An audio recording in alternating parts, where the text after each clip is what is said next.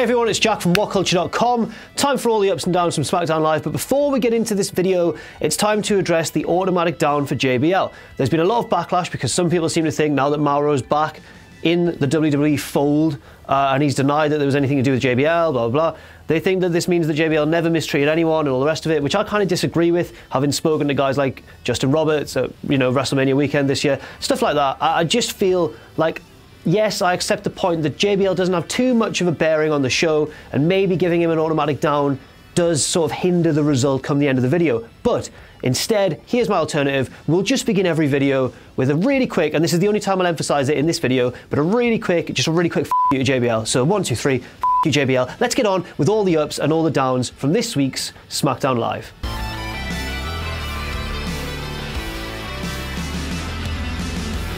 It's the wrong script. So I've just brought the wrong script into the studio there. Nothing if not professional here at WhatCulture.com. Thank you very much.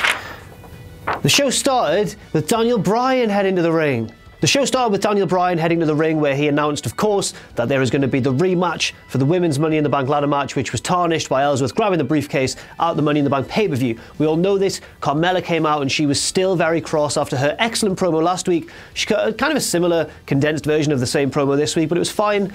And then Bryan said, look, Ellsworth, you're not going to be banned from ringside. And everyone went, what? And then Bryan went, no, it's kind of like when Simon Cowell on like the X Factor or American Idol goes, I didn't like that song.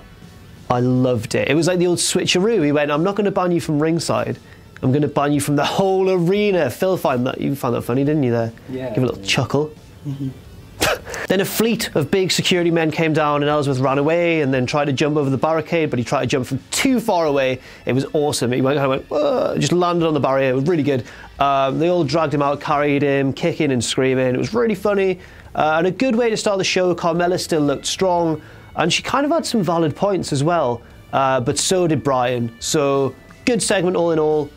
It's 1-0 to the ups. Next up, we kicked off the wrestling of the show with tag team action as the Usos, the current champions, squared off against Mojo Rawley and Zack Ryder, and if the babyfaces won, they would get a tag team title shot in the future. But they lost, and they've been sitting on this match for a long time now while Ryder sort of recovered from injury and stuff, and then they've just lost in about 5 minutes. Can't really agree with this one. It's a bit of a shame. Maybe it'll lead to a heel turn from one of the hype bros. Which one do you think it'll be if it is? Who do you think? I think Ryder. Mojo can't turn heel, he's an American hero. Then the New Day came out and they cut a promo saying, we're going to have another match for your belts. They've effectively booked themselves a rematch, which I find, yeah, they deserve one because the Usos ran away last time and lost via count out, so they kept the belts. But the New Day, it's not upon them to come out and say, look, we've got another shot. And the Usos went, all right then, come on. And then the segment ended in really weird fashion because both teams were in the ring, squaring each other up and staring each other down. And then the New Day went, you forget who you're dealing with. And then they sang the New Day song and the music played and stuff. And it was just the Usos kind of stood there in the ring and the New Day danced. And then it went to commercial. Very odd.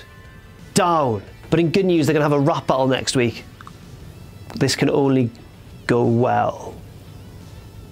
Next up, everyone's favourite weekly wrestling segment, the Fashion Police, or their Fashion Vice, as it's now known. It's no longer the Fashion Files. It's now an 80s-themed Miami Vice-esque cop drama. It's really good still. They were interrogating the Ascension, and they said, look, we need to find out some information, and they bribed them with tickets to the Eddie Money concert.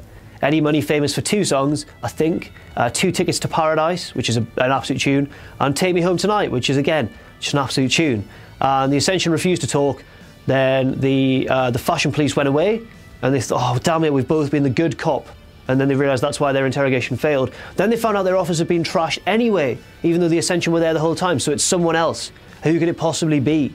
And then it cut back to the Ascension, and they just slowly took the Eddie Money tickets, which I thought was a really funny touch. This was a great segment. I can't wait to find out who it is, to be fair. That's really good mystery. Could be a new team, who knows? This gets an up. Next up, a women's championship match between Naomi, the champion, and Lana. And this was pretty much a squash. And originally I was going to give it a down, but then I realised it was actually quite clever. Like, Lana sneak attacked her at first, hit her finisher, Naomi just kicked out in time, and then won in pretty short order after that. And it works because, Lana's never pretended to be a really good wrestler in the division. She's never been booked as a big threat. She's been booked as this sort of prima donna who thinks she's amazing when she's not. So it was right that Naomi won. especially after the events of the Money in the Bank ladder match, which we'll talk about later on. But it's just, I'm giving it an up, by the way, but I just don't know what they do with Lana from here on out, because she's lost twice now at title shots. Are they going to wait until Rusev comes back and pair her with Rusev? Maybe not, because she's got her own theme music and stuff now. It's really hard to see what they're going to do with her, but hopefully they can find something. This, I think, was the right call. Next up, Aiden English was in the ring and he sang for a bit and it was bad. And then Randall came out and he walked to the ring very slowly, told English to go away. Aiden English has never watched wrestling before because he didn't, and then got hit by with an RKO.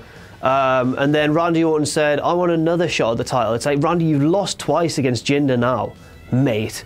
Like, sort it out. And you're rubbish since that feud with Wyatt. It's a bit harsh, but, you know, it's... Then Jinder came out and said, look, I'll give you a rematch, but I'm picking the stipulation. And as everyone on Twitter has joked for weeks and weeks since Jinder got the title, it's a Punjabi prison match. The best stipulation in the world. We'll see that at Battleground. Punjabi prison match. The Punjabi prison match, of course, remembered for such classic encounters as Batista versus the Great Khali, and Undertaker versus Big Show when the Great Khali got injured before the match, so they just shoved Undertaker and Big Show in there.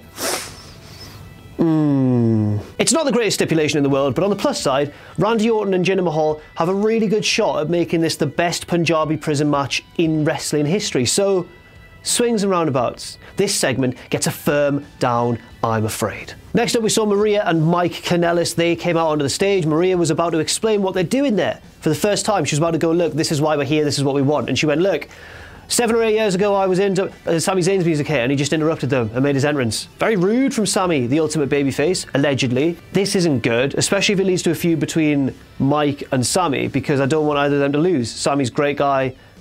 He's just a great lad. I just love him. I don't want him to lose because he's like a proper good lad. And Mike's new, and I don't want him to lose because you don't want him to lose his first feud. So there's not a pairing that I would have wanted particularly, but I guess it's okay. And to all of you who said to me, in my video where I ran down everyone it could be, then why did you leave Ty Dillinger off? It's definitely going to be Ty. Ha ha ha!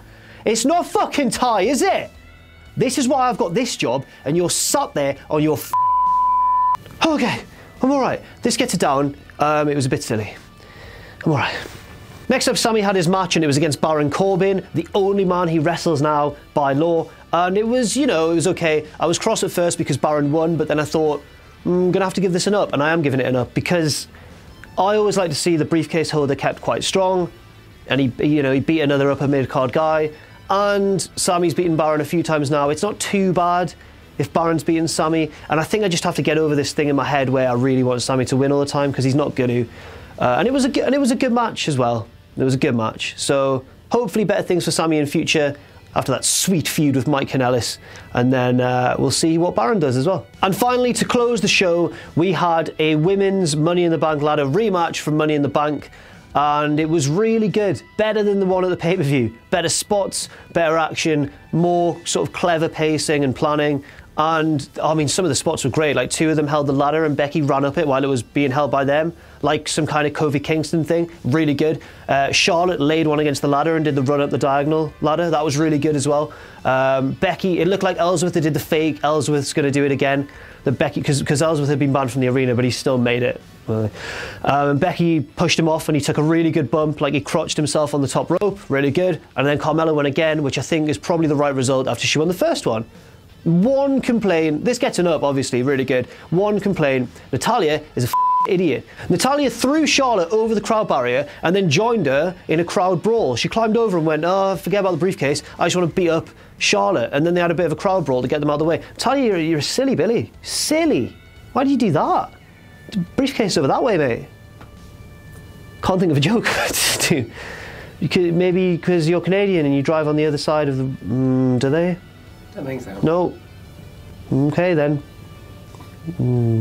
So that's all for this week on SmackDown Live. Really good show. The ups won. One more thing to mention, which wasn't really a long enough segment to warrant its own up or down, but we found out backstage that there's going to be a #1 contenders battle royal next week on Independence Day for the US Championship. Obviously Kevin Owens was quite cross about that. Who's going to win? Maybe AJ Styles because he was in the segment with him.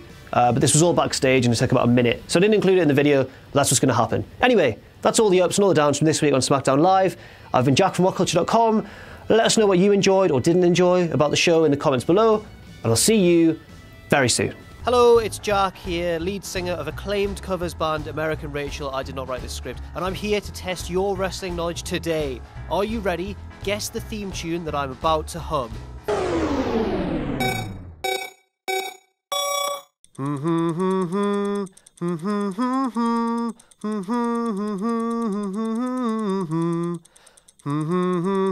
And so on and so on. Did you get it? Oh, cool. Sorry, D. For those of you who didn't get it, it was the Nexus's theme tune. We are one. We are one. We are one. We are one. For more theme tunes and awesome fun too, buy the new What Culture Wrestling trivia game available at shop.whatculture.com.